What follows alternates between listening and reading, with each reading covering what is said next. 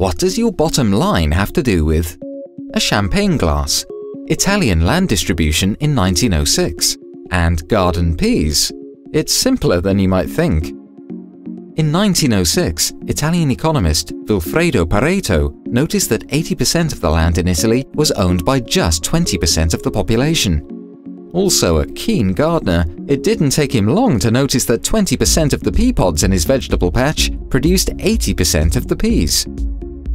In fact, as well as land distribution and horticulture, the Pareto principle, or the 80-20 rule, applies in fields as diverse as computing, systems theory, and health and safety.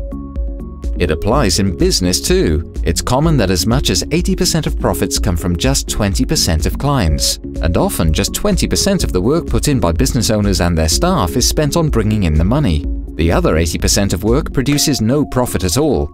Tasks like administration and bookkeeping, system inefficiencies, customer service, and problem solving. That means up to 80% of your time could be better spent on the 20% of activities that actually produce results, sales and marketing. And here's where we can help.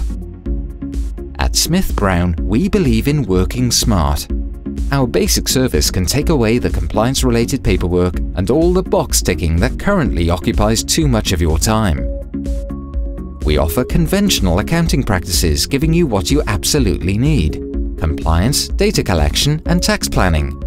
But your accounting provision can be much more than this. We can show you how to implement technology solutions to speed up your bookkeeping, streamline your workflow, and give you minute-to-minute insight into your financial performance, whenever you want it, wherever you are.